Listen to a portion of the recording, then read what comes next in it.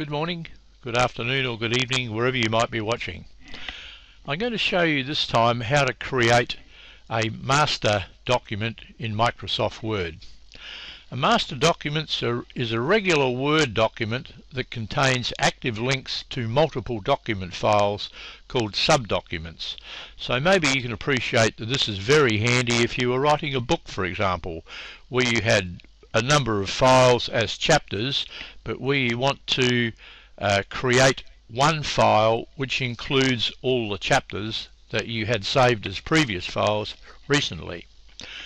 When the links to the subdocuments are expanded, the master document appears to contain all the content, so you can view the entire document as if it were a single document.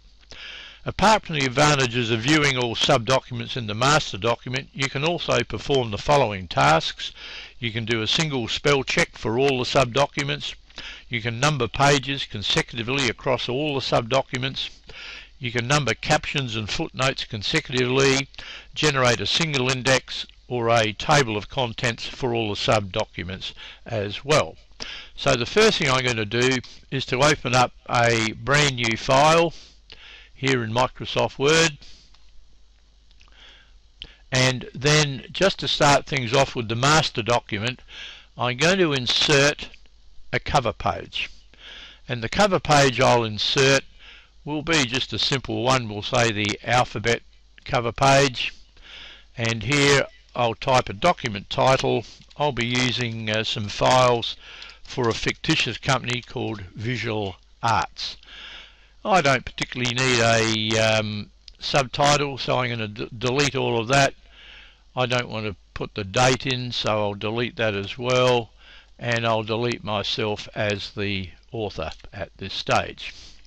Now what I'm going to do is to go to the outline view, and I click on View Outline, and in the outlining view, and I just need to click below that particular graphic there, I see that there is a button in the master document group called Show Document, and when I click on Show Document I can insert other files, and the other files in my case are in a folder called Files for Word Document.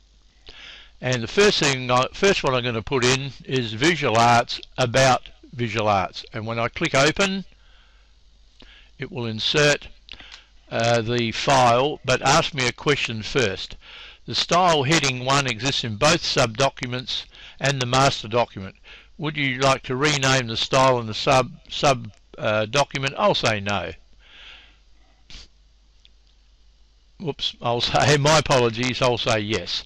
And there is the subdocument inserted into the master document.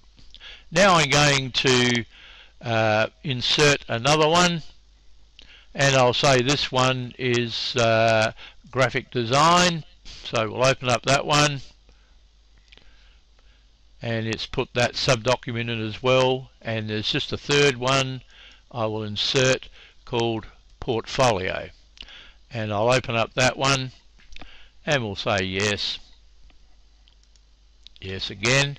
And now I can collapse the subdocuments, and we'll save the changes to the master document,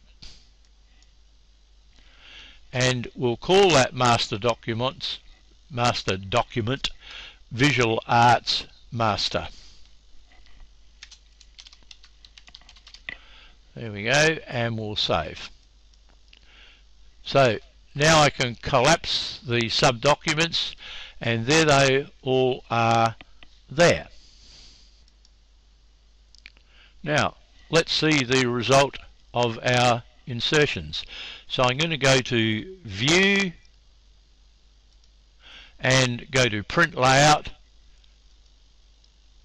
and there is my master document with the links to the subdocuments. So now what I'm going to do is to go back to the outline view and I'm going to click expand subdocuments. There they all are there. Now if I go into View, Print Preview, there are all of my files that have been joined. So they might be chapters in a book, they might be many other files that you have created as subdocuments. I'll just page down there. There they are. There they are. And again. So each of those files has now been created as subdocuments for a master document, and it brings in the graphics, etc. So that's how you can perform that particular action, guys. It's not difficult, just a matter of a bit of practice, but very, very handy where you have large documents that you want to join to a master document as subdocuments. Thank you so much for watching.